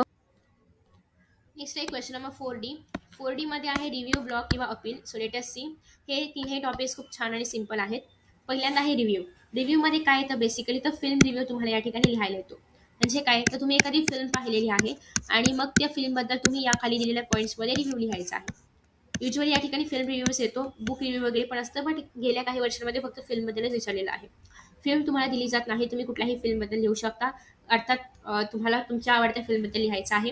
सो मग त्याच्यामध्ये तुम्ही स्टारकास्ट लिहू शकता, जे पण ॲक्टर्स आहेत त्यांनी कोणती भूमिका केलेली आहे, त्या भूमिकेचं नाव काय आहे, फिल्मची थीम काय आहे, जर तुम्हाला डिरेक्टर प्रोड्युसर्स माहिती असतील तर, फिल्मची स्टोरी काय आहे, कॉन्फ्लिक्ट्स काय आहेत, तुम्हाला ती फिल्म आवडली का, नसेल आवडली तुम्ही अर्थात नाही आवडली असं सुद्धा लिहू शकता. कारण एक्झामला तुमचे मार्क्स याच्यामुळे कट नाही करू शकत, कारण हा तुमचा पर्सनल चॉईस आहे किंवा पर्सनल गोष्ट आहे की आवडणं ना आवडलं वगैरे. ओके. सो आता आहे रिव्ह्यूमध्ये मूवी घेतलेला आहे हा मराठी फिल्म आहे, that is me Shivajiraje Bhosale बोलतोय. तुम्ही कुठलीही फिल्म घेऊ शकता, मराठी, हिंदी, उर्दू जे पण तुम्हाला येत असेल तर ती कुठलीही फिल्म तुम्ही या ठिकाणी घेऊ शकता. So the characters in the Marathi film मी शिवाजीराजे भोसले बोलतोय ॲट दिनकर भोसले, जी भूमिका केलेली आहे सचिन खेडेकर यांनी. नावाबरोबर लिहा बरं का. मी मध्ये MI किंवा ME दोन्ही पण चालेल. सुमित्रा भोसले यांनी सुचित्रा भांडेकरची भूमिका केलेली आहे. मला एवढी काही स्टारकास्ट माहिती नाही आहे. सो तुम्हाला पण जर माहिती नसेल तर तुम्ही जस्ट एक मेन लीड कॅरेक्टर कोणी परफॉर्म केले आणि त्याचे सपोर्टिंग कॅरेक्टर काय आहे एवढं लिहिलं ते पण पुरेसं आहे. जसं की या ठिकाणी शिवाजी महाराज यांची भूमिका महत्त्वाची आहे आणि सचिन खेडेकर यांची भूमिका महत्त्वाची आहे, म्हणजे दिनकर भोसले यांची भूमिका महत्त्वाची आहे. सो तुम्ही या 2 ॲक्टर्सची नावं लिहिली आणि 2 भूमिकांची नावं लिहिली तरी पण चालणार आहे. बाकी एवढं माहीत नसेल तर लिहायची काही गरज नाहीये. तुम्हाला ॲक्टर्स नावं वगैरे पाठ करायची पण काहीच गरज नाहीये. फक्त 2-3 तुम्हाला ॲक्टर्स जस्ट माहिती असतील आणि फिल्म केस निवडा त्याच्याबद्दल तुम्हाला पूर्ण इन्फॉर्मेशन आहे. ओके. अशीच फिल्म निवडा की त्याच्याबद्दल तुम्हाला पूर्ण इन्फॉर्मेशन आहे, तुम्ही ती फिल्म पाहिलेली आहे, तर तुम्ही स्वतःच्या मनाने काही पण याच्यामध्ये लिहू शकता, म्हणजे आठवलं नाही वगैरे तर. सो आता हे झालं स्टारकास्टबद्दल. तुम्ही याच्यामध्ये अजून मेन्शन करू शकता की लाईक थोडक्यात 1-2 ओळीमध्ये फिल्मचं जर काही आयडिया तुम्हाला माहिती असेल तुम्ही ती पण पहिल्या पॅरेग्राफमध्ये मेन्शन करू शकता. तर पहिल्या पॅरेग्राफमध्ये आपण काय काय करणार आहोत मेन्शन, एक तर फिल्मचं नाव, दुसरी गोष्ट जर थोडक्यात फिल्मचं थीम माहिती असेल तर ते, आणि तिसरं म्हणजे स्टारकास्ट. त्याच्यानंतर आहे ते म्हणजे नेक्स्ट पॅरेग्राफमध्ये तुम्हाला त्या फिल्ममधल्या कोणाचं कॅरेक्टर आवडलं वगैरे हे पण तुम्हाला हवं तुम्ही ते मेन्शन करू शकता. नेक्स्ट आहे की मग फिल्मची स्टोरी काय आहे, फिल्म नेमकी कशावरती बेस्ड आहे. लाईक सगळ्यांनी आय होप की मूवी बघितला असेल, नसेल तर तुम्ही जो कुठला मूवी पाहिला असेल त्या मूवीबद्दल तुम्ही लिहा. लाईक याच्यामध्ये अशी स्टोरी आहे की दिनकर भोसले, अ government servant living an economical life. He feels that Marathi people have lost there identity in cosmopolitan Mumbai and thinks that other dominate there city. So basically Dinkar Bhosale नावाचा एक व्यक्ती आहे जो की गव्हर्नमेंट सर्वंट आहे, ज्याला असं वाटते की मराठी माणूस स्वतःची एक ओळख विसरलेला आहे या मुंबईसारख्या शहरामध्ये आणि इतर सिटीमधले लोक येऊन डॉमिनेट करतायत, मराठी माणसापेक्षा मोठ्या स्थानावरती ते आहेत. ओके. असं त्याला वाटतंय. So Gosalia gives him an offer for his home but he rejects the proposal. So Gosalia नावाचं एक कॅरेक्टर आहे त्या ठिकाणी, निगेटिव्ह कॅरेक्टर दाखवलेला आहे. तर बेसिकली हा जो पर्सन आहे तर याने दिनकर यांना एक ऑफर दिलेली आहे घराची वगैरे, बट ते त्याला नाकारतायत. सो त्याच्यामुळे त्याच्या फॅमिलीमध्ये त्याला खूप डिसरिस्पेक्ट सहन करावा लागतोय. आणि बट एक असं दाखवलेलं आहे की शिवाजी महाराज त्याच्यासमोर अपिअर होतात. सो बेसिकली छत्रपती शिवाजी महाराज जेव्हा येतात तेव्हा ते त्याला ओरडतात की हे मराठी माणसामुळे नाही होते किंवा तू मराठी माणसाला ब्लेम करणं सोडून दे, आणि मग तो स्वतःला बदलतो आणि but Gosalia goes on planning for grabbing his property. But गोसालियाला म्हणजे त्याची सगळी प्रॉपर्टी हवी असते. बट तो मग एंड असं दाखवलंय की तो खूप स्ट्रॉंगली गोसालियाला अपोज करतो किंवा खूप ब्रेवली त्याच्यासमोर तो उभा राहतो. ओके, सो बेसिकली अशी ही फिल्मची स्टोरी आहे थोडक्यात. थोडक्यात लिहायच्या, पूर्ण फिल्म लिहित बसायचं नाहीये. नेक्स्ट आहे, तुम्हाला जर त्या फिल्ममधलं कुठलं म्युझिक, सॉन्ग, डान्स वगैरे डायलॉग्स जे पण आवडलं असेल ते तुम्ही या ठिकाणी मेन्शन करू शकता. ते सॉन्ग कोणी म्हटलं हे माहिती असेल तर तुम्ही त्याची नावं पण मेन्शन करू शकता. नसेल माहिती तर नो प्रॉब्लेम. प्रोड्युसर, डिरेक्टर माहिती असेल तरच लिहा, नसेल माहिती तर अगेन काही लिहायची गरज नाहीये. चुकीचं मात्र अजिबात लिहू नका. नेक्स्ट आहे, त्यासोबतच एखादी प्राऊड मुवमेंट केलाय. शिवाजी महाराज मुंबईच्या क्राऊडमधून चालत आहेत वगैरे, हे एक प्राऊड आहे. ओके, सो ते याच्यामध्ये सांगितलेलं आहे, तर तुम्ही ते लिहू शकता. त्याच्यामध्ये तुम्हाला जर एखादा सिक्वेन्स कुठला आवडला असेल किंवा कुठला खटकला असेल तर तोही तुम्ही याच्यामध्ये मेन्शन करू शकता. आणि ॲज युजल शेवटच्या पॅरेग्राफमध्ये तुम्ही स्वतःला जे पण वाटलं त्या फिल्मबद्दल किंवा कन्क्लुजन जे पण असेल, ही फिल्म पाहावी का नाही पाहावी, मी पाहिली तर मला आवडली का आवडली, तर ह्याच्यामध्ये सगळं सांगितलेलं आहे की मेसेज सांगितलेला आहे की आपण आपला सेल्फ स्टीम किंवा सेल्फ रिस्पेक्ट कुठल्याही सिच्युएशनमध्ये वरच्या पोझिशनला ठेवला पाहिजे. त्याच्यामध्ये कधी आपण तडजोड नाही केली पाहिजे, कधी कॉम्प्रोमाइज नाही केले पाहिजे. ओके, सो हे सगळं सांगितलेलं आहे. त्यासोबतच ही फिल्म आपल्याला सेल्फ इस्टीमच्या अगेन्स्ट, म्हणजे कोणी जर आपल्यावरती लाईक आपल्या सेल्फ इस्टीमला दुःख पोहोचवेल असं जर कोणी काही करत असेल तर आपण त्याला अपोज केलं पाहिजे. इनजस्टिसच्या अगेन्स्ट ही फिल्म आहे. ओके, सो हे तुम्हाला आवडलेलं आहे तर तुम्ही ते लिहू शकता. सोबतच तुम्हाला जर तुमच्या फ्रेंडला हे फिल्म बघ असं सजेस्ट करायचं आहे तर तो फिल्म हे का बघेल, म्हणजे काहीतरी कारण पाहिजे ना तुमच्याकडे की या फिल्ममध्ये हे खूप चांगलं सांगितलेलं आहे, सो त्याच्यामुळे तू हे फिल्म बघ वगैरे, तुम्ही ते पण खाली मेन्शन करू शकता. सो हे झालं फिल्मबद्दल. फिल्म तुम्हाला स्वतःच्या मनाने लिहायची आहे, सो तुम्ही बेटर आहे की आधीच प्रिपेअर करून ठेवा तुम्ही कोणत्या फिल्ममध्ये लिहिणार आहात आणि तुम्ही त्या फिल्मवरती एक्झाममध्ये लिहू शकता. सो तुम्ही कुठलीही फिल्म निवडा, बट ती अशी निवडा की एक्झामिनरला ते वाचावं असं वाटलं पाहिजे. अर्थात ती लॉजिकल असली पाहिजे फिल्म, अशी कुठलीही फिल्म निवडा. आणि अर्थात तुमच्या आवडीचा प्रश्न आहे त्याच्यामुळे एक्झामिनर त्याला काही करू शकत नाही, फक्त एवढंच की फिल्म चांगली असावी. आणि शक्यतो सगळ्यांना माहिती असणाऱ्या फिल्म्स वगैरे निवडा, जेणेकरून एक्झामिनरला पण तुम्ही काय लिहिलं हे कळावं. आफ्टर दॅट नेक्स्ट आहे ते म्हणजे ब्लॉग रायटिंग. 4 गुणांसाठी आहे. ब्लॉगमध्ये छान तुम्ही असं बॉक्स वगैरे करू शकता. त्या ठिकाणी अर्काइव्ह, रिपोर्ट, अब्यूज हे सगळे ब्लॉग्समध्ये ऑप्शन असतात. तुम्ही ते लिहा. वरती वेबसाईटचं नाव असेल तर ते लिहा. विषय जो आहे या ठिकाणी कम्युनिकेशन स्किल्स आहे. याच्यावरती काही पॉईंट्स दिलेले असतात शक्यतो ब्लॉगला. प्रत्येकवेळी दिले असतील असं नाही आहे, बट या ठिकाणी दिलेले आहेत. असे पॉईंट्स आहेत की कम्युनिकेशन स्किल्सचे इम्पॉर्टन्स काय आहे, एस्पेक्ट्स काय आहेत, कम्युनिकेशन स्किल्स इम्प्रूव्ह करायला काय केलं पाहिजे, आणि स्वतःचे पॉईंट्स तुम्ही याच्यामध्ये ॲड करू शकता. सगळ्यात पहिल्यांदा तर कम्युनिकेशन स्किल्स काय आहे कम्युनिकेशन. तर बेसिकली कम्युनिकेशनमध्ये काय असतं, 1 to 1 कम्युनिकेशन असतं. एक मिनिंगफुल डिस्कशन जे आहे त्याला आपण कम्युनिकेशन म्हणू शकतो. अर्थात फक्त काहीतरी वायफळ बडबड असेल त्याला आपण गॉसिप म्हणतो. पण जर एखादं मिनिंगफुल काहीतरी कॉन्व्हर्सेशन सुरू असेल तर त्याला आपण काय म्हणणार आहोत, कम्युनिकेशन म्हणणार आहोत. मग आता कम्युनिकेशन सगळ्यांनाच येतं, सगळेच बोलतात, पण तरीही त्याच्यामध्ये स्किल आहे. मग ते स्किल काय आहे, ते आपण इम्प्रूव्ह कसं केलं पाहिजे हे आपण याच्यामध्ये बघणार आहोत. ओके, सो फर्स्ट पॅरेग्राफ हा झाला की कम्युनिकेशन म्हणजे नेमकं काय आहे. कम्युनिकेशन म्हणजे त्याच्यामध्ये काय असलं पाहिजे, लिस्निंग असलं पाहिजे, स्पीकिंग असलं पाहिजे. असं नाही की फक्त बोलतच आहोत आपण, जसं की मी आता फक्त बोलते, तुम्ही ऐकताय की नाही मला अजिबात माहिती नाही. सो एक चालू आहे, मी फक्त बोलते. ओके, सो मी फक्त बोलते, या ठिकाणी फक्त स्पीच चालू आहे. नेक्स्ट आहे स्पीकिंग येणार आहे, ऑब्झर्विंग येणार आहे, गेसिंग येणार आहे, एम्पथायझिंग येणार आहे. असं नाही की समोरची व्यक्ती बोलतोय आणि आपण फक्त हां बरं ओके ठीक आहे एवढंच त्याच्यामध्ये नसतं. त्या ठिकाणी क्वेश्चन्स असतात, आन्सर्स असतात, एक ॲक्टिव्ह इन्व्हॉल्वमेंट असते कम्युनिकेशनमध्ये. समोरचा व्यक्ती काय बोलतोय त्याच्यावरती आपण उत्सुकतेने प्रश्न विचारतो, किंवा समोरचा व्यक्ती असं म्हणतो की तुला हे माहिती आहे का, तर आपण लगेच हां काय काय काय, तर आपल्याकडे उत्सुकता आहे की आपण त्याला विचारतो की काय माहिती आहे किंवा काय बोलायचं आहे त्याला. असं नाही की बरं हां सोडून दे वगैरे, असं काही नाही आहे. ओके, सो याला आपण म्हणतो कम्युनिकेशन. सो कम्युनिकेशनमध्ये पहिल्या पॅरेग्राफमध्ये आपण त्याच्याबद्दल इन्फॉर्मेशन पाहिली. सेकंड याच्यामध्ये अगेन सेम काही ॲडव्हान्टेज असतील, डिसएडव्हान्टेज असतील, का शिकणे गरजेचं आहे, काय इम्प्रुव्हमेंट शिकणे गरजेचं आहे, कुठे कम्युनिकेशन स्किल आपण वापर. सो अशा पद्धतीने आपण एक ब्लॉग लिहिणार आहोत. छान असं बॉक्स वगैरे करा, मस्त अट्रॅक्टिव्ह असलं पाहिजे, प्रेझेंटेशन चांगलं असलं पाहिजे याचं, आणि 4 गुणांसाठी हे आहे. नेक्स्ट आहे अपील. तर बेसिकली आता अपीलमध्ये काय केलं जातं आपण पाहूया. ब्लॉग आपण पाहिलं, रिव्ह्यू पाहिलं, आता आपण पाहणार आहोत अपील. अपील इज लाईक एक ॲडव्हर्टाइजमेंट ओनली. अपील एक ॲडव्हर्टाइजमेंट प्रमाणे आहे. बघूयात आपण. अर्थात पूर्ण अशी ॲडव्हर्टाइजमेंट नाही, आपण त्याच्यामध्ये एक रिक्वेस्ट किंवा एक मेसेज देण्याचा प्रयत्न करतोय. So prepare a leaflet on blood donation, की आता आपण इथे लोकांना सांगणार आहोत की ब्लड डोनेशन किती इम्पॉर्टंट आहे, त्याच्यामुळे काय काय होतं, त्याच्यामुळे तुमच्या बॉडीवरती काही वाईट असा इफेक्ट होत नाही, तर इतरांना त्याच्यामुळे एक नवीन लाईफ मिळते वगैरे. सो हे आपण याच्यामध्ये सांगणार आहोत. तर अपील लिहिताना शक्यतो जाहिरातीप्रमाणे बॉक्स वगैरे करायचं आहे. इफ यू नो डायग्राम, तुम्ही या ठिकाणी ब्लडचे डायग्राम असे काढू शकता. इथे छान असं ब्लडला स्माइली वगैरे द्या. ओके, प्लस तुम्ही या ठिकाणी डायग्राम्स वगैरे पण काढू शकता. सो जॉईन अपील आहे म्हणजे आपण लोकांना एक रिक्वेस्ट करतोय की तुम्ही असं करा. सो आपण त्यांना एक आवाहन करतोय basically. So join blood donation camp, donate blood to save life. का केलं पाहिजे ब्लड डोनेट हे पण त्यांना माहिती पाहिजे ना. सो आपण ब्लड डोनेट करतो कारण आपण लोकांचं लाईफ वाचवू शकतो याच्यामुळे. Hundreds of people daily need blood for survival. लोकांना ब्लडची गरज असते जगण्यासाठी. ॲक्सिडेंटमध्ये म्हणा किंवा अनेक बऱ्याच ठिकाणी त्यांचा ब्लड लॉस होतो. सो गरज आहे ते म्हणजे लोकांनी ब्लड डोनेट केलं पाहिजे जेणेकरून त्या लोकांना लाईफ मिळेल, नवीन एक त्यांना जीवन मिळेल. दिस people need you. Donation of blood is equal to donation of life. आपण ब्लड डोनेट करतो याच्या आता आपण लाईफ डोनेट करतो कारण त्याच्यामुळे एखाद्या पर्सनला एक नवीन लाईफ मिळू शकते. So let's join hands to save lives of our fellow beings. Come forward to join the campaign. So आपल्याकडे कॅम्पेन आहे सुरू केलेलं आणि त्याला तुम्ही जॉईन व्हा. सो डोनेशन आता तुम्ही ब्लड डोनेट जेव्हा करणार आहात तेव्हा तुम्हाला काही हार्म नाही होणार हे आधी आपण क्लिअर करायचं आहे. So donation of blood does not cause any type of harm. Loss is well कॉम्पेन्सेटेड within few days. काही दिवसामध्ये किंवा 24 आवर्समध्ये तुमचं ब्लड पुन्हा एकदा बॉडीमध्ये जेही तुम्ही रिमूव्ह केलं असेल ते पुन्हा एकदा बॉडी तयार करून टाकते. सो नो एनी इश्यूज काही नाही आहे की तुमच्या बॉडीमध्ये ब्लड कमी होईल वगैरे असं काही होत नाही. No weakness is cause by blood donation. Blood डोनेशनमुळे कुठलाही विकनेस वगैरे येत नाही. एवढंसं तर म्हणजे एक छोटीशी बाटली असते आपली तर तेवढंच तर ब्लड काढतात लाईक 500 ml वगैरे. त्याच्याने काही होत नाही आपल्या बॉडीला. 500 पण जास्त झालं, कमीच ब्लड काढतात. डिपेंड्स की तुमचं बॉडी वेट आणि ते सगळं बघून काढतात. सो बेसिकली तेवढ्याशा ब्लडने आपल्या बॉडीला काही विकनेस वगैरे येत नाही. आणि ते बघतात की कुणाची बॉडी कितपत स्ट्रॉंग आहे ब्लड काढणे योग्य वगैरे त्यांचंच फक्त ब्लड ते रिसीव्ह करतात. डेट कधी असणार आहे ब्लड कॅम्पेनची तर ब्लड डोनेशन कॅम्पची तर ते पण तुम्ही या ठिकाणी घेऊ शकता. आता लिहायचीच आहे कारण लोकांना कळणार कसं ना कधी यायचं आहे. आता लोक येणार आहेत म्हणजे पत्ता माहिती असला पाहिजे, टाईम माहिती असला पाहिजे, कॉन्टॅक्ट नंबर माहिती असला पाहिजे. लोकांना जर त्याच्याबद्दल काही सर्च करायचं असेल तर वेबसाईट असली पाहिजे.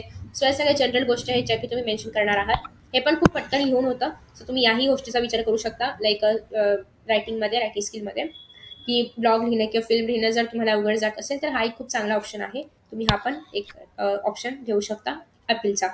सो आय होप की तुम्हाला हा व्हिडिओ आवडला असेल. व्हिडिओ खूप मोठा होता आणि तुम्ही आतापर्यंत पेशंटली पाहिला त्याबद्दल खूप खूप थँक्स. व्हिडिओ प्लीज शेअर करा कारण हा व्हिडिओ करायला खूप वेळ गेलेला आहे. मी आधी हा रेकॉर्ड केला पण नंतर मला कळलं की आवाज आणि हे प्रॉपरली मॅच नाही होते. सो मला हे पुन्हा करावं लागलं. त्याच्यामुळे मे बी आता माझा आवाज डल वाटत असेल. सो 2 तास मॅक्सिमम लागलेत हा व्हिडिओ करायला. त्याच्यामुळे प्लीज हा व्हिडिओ शेअर करा आणि thank you so much for watching this video. C you in the next video. Bye bye. Best of luck for your